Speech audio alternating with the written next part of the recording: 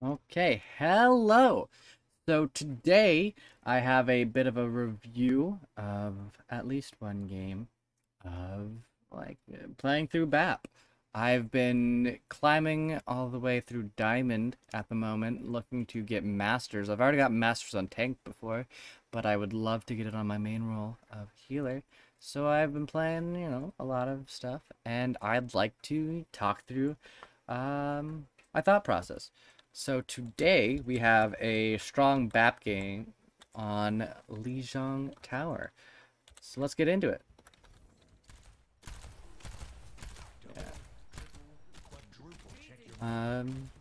Right now we're just what is this? Yeah. Is it this? No. Sorry. 20 seconds. Oh, that's too much. Sorry. Gonna take me a moment to get used to this. I haven't done any reviews in a moment, so apologies for all sorts of delays, but I'm getting back into the swing of things. I have done a little bit of practice, but anyways, let's get into it. So just heading out here, immediately I noticed that both of my tanks, along with my DPS, are way ahead of me. So I jump over this wall here. I mean, sometimes I would think, hey, let's go to the left so that I can keep that angle. But I can tell that since the enemy is also very fast, they have a Lucio. Oh, that my tanks are going to be taking the whole team. So I need to be able to heal them a ton, which I succeeded. I just keep pressing right click. I see double critical. So immediately as I see that double critical, I put down the field and try to give my tank some breathing room. I really wished my Ryan would do a bit more survivability here. Luckily, I get to just hold right click down on him. Well, I get to spam right click down on him and keep him alive. We do lose the diva, but I'm chilling. I see my Ryan here.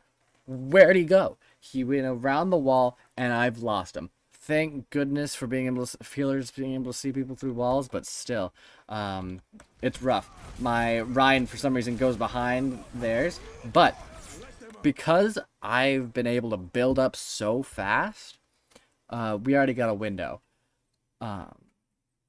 So even though at that point just before I wasn't able to follow the Rhine, I was able to. He still took the space, even if it was on the wrong side of the wall. And with that space he took, I immediately capitalized on my super fast window, and we just melt through them. I don't focus as much on healing anymore now that I got my window. And because I mean, with window, I just want to be shooting. So I keep the mix going, whenever, like, my tanks are not constantly being hurt, because damage is a lot more valuable than healing is sometimes. So I see that the Doomfist dives in. I hear him, really. I don't see him. He just comes out of nowhere. Here, let's see that again. And that goes a bit fast. So we're shooting here. And so you can see the Doomfist outline. But if you listen, the second I heard that I immediately put down my field and can I escape? Thank you. You see this lip right here? I also tried to jump back into it because one of the ways that Doomfist, like good Doomfists, like to counter lamps is when you punch someone up, they're higher than lamp. So I do my best to force my body to fly in certain ways to make sure I stay within the lamp. So he loses all his value. So now he has jumped up. I'm just going to be constantly having this charge. I don't jump until I see him go, though, because I want to make sure I dodge the ultimate. And I wasn't in any, like, there was no other threat I had to deal with. I pressure out the Ana with our Rhine. I see he's purple. There's not much I can do about that besides killing his foe before he's over. And, I mean, If not for the tire, I think the Rein, I would have saved the Rein there, which would have been nice, but it's fine. Now I'm playing a sort of DPS role. When I don't have tanks to heal on Bap, I like to play a lot more offensively. His damage is really high, so I like also applying the shield pressure. Our team is sort of taking it a bit slow with our Pharah. Oh, and I want to highlight this play. Take a second. Like, our team is generally playing a bit slow with our Pharah, so I want to make sure that I'm speeding that up a little bit, because if you give the enemy team enough time, they're gonna get something done. They have very high impact abilities. They have Sigma's Rock if you give them enough time. That pretty much guarantees a kill if it gets it. They have Amp It Up, which that's what makes Lucio strong in a group setting. They've got so many abilities that can really mess with us. So taking it long is not always the option, especially when our Pharah is being contested by that soldier there on the left. So now to the play I wanted to highlight. We'll go at a slightly slower speed. So I see that he's taking a lot of damage, and I know that my field is about to go down. I can see the soldier shooting it, so I immediately put down my window because it amplifies healing. Yes, I might not get as much value out of it, not like besides healing, but being able to keep my Rein up here is very strong. I just get shot after shot. Though, again, the Rein moves a bit out of whack. I am not committed to that window. Yes, window can be super strong and win lots of fights, but it doesn't mean you need to always play for it. Now we're on a pretty easy cleanup. I try to make sure that the shield's down so that we're able to quick clear. Let's go at normal speed again. So now we want to set up at the choke again, so I can start peppering the shields. I thought about maybe trying to heal the Pharah, but we had a Mercy, so I did not even need to worry about it at all. Though, our Pharah gets picked off here by the Junkrat, so we try to move to the right to take back the point. And so I'm trying to make up for all that lost damage, especially with our Mercy going. I'm trying to make up for the lost damage from Pharah. I preemptively just prepare for the slam. It's an easy clear up. We just take strong focus. We had some great communication. We called target after target, and they just fell. So it was pretty good. Very, very solid point. I think that this was, at least this part of the map, was a great example of a good map. I think that sort of, like, there's definitely parts in this side of the map that also went well, but definitely not as well as the last map.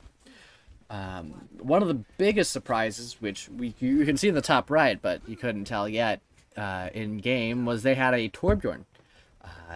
That Torb actually pressures our Pharah a lot, so I need to like think about not only healing but trying to pressure the turret. Also, my aim looks like it wasn't doing as good, and I was getting a bit too aggro. So I definitely should be doing more healing on our Rein, which I switched to here. I definitely changed my focus. The second I got booped up, I was completely freaking out. Being booped up by that Junkrat just scared me completely. So I completely turn around. Anything that's behind me here? Luckily, there's nothing. Though, because these guys are behind the wall. But if, like, there were people right here, I would be dead. Because I chose to immediately react to the side instead of really making sure I'm okay in the situation. So we just do some jumping, make sure I'm okay. Keep the Junkrat in mind so that I can help clear him there. Now let's get back in body. And now I just try to air shot a little bit to heal the Pharah.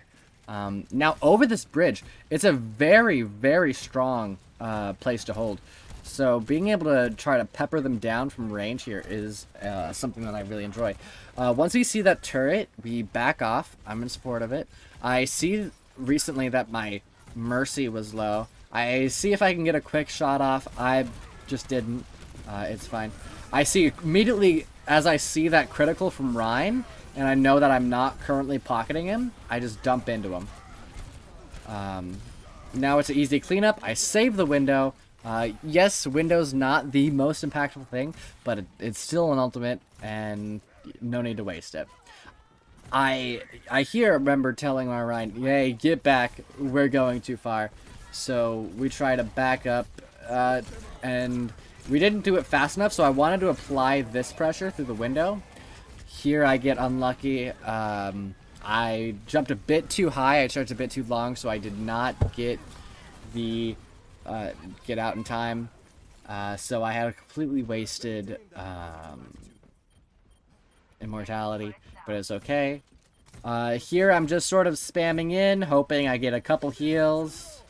I was about to shoot the Torbjorn to help our Pharah shoot him, but we just get an easy boop. Again, I see a critical, I throw down the immortality. If it's a life save, I mean, it saves a life. That's what it's there for. There's no high impact ults that I really need to worry about, like grab, to save my immortality for. So now we're just jumping. At this moment, I have done a really bad thing where I have no idea where anyone is. I don't know where any of my teammates are. I've completely lost track of the fight. It is pure chaos for me. So you know what I do? I still provide value. I just DPS.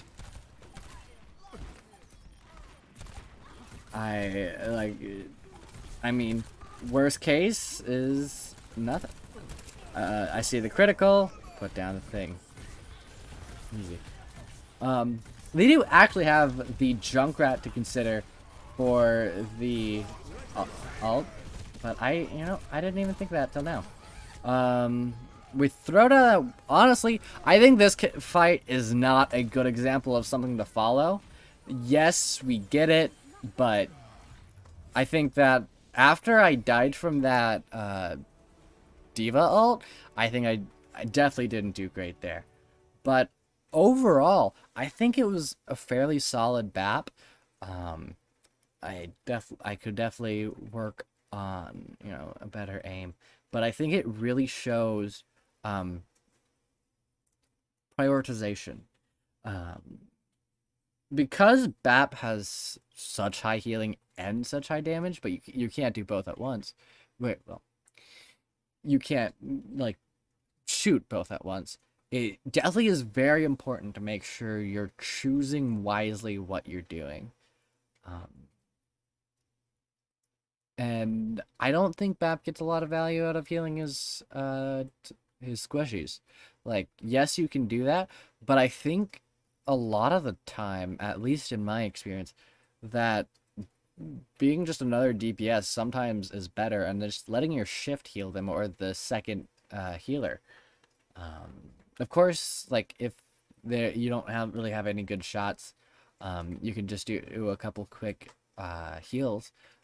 But in general, save your heal the tanks, but damage other times. Yeah, that's BAP. Hope you enjoyed that.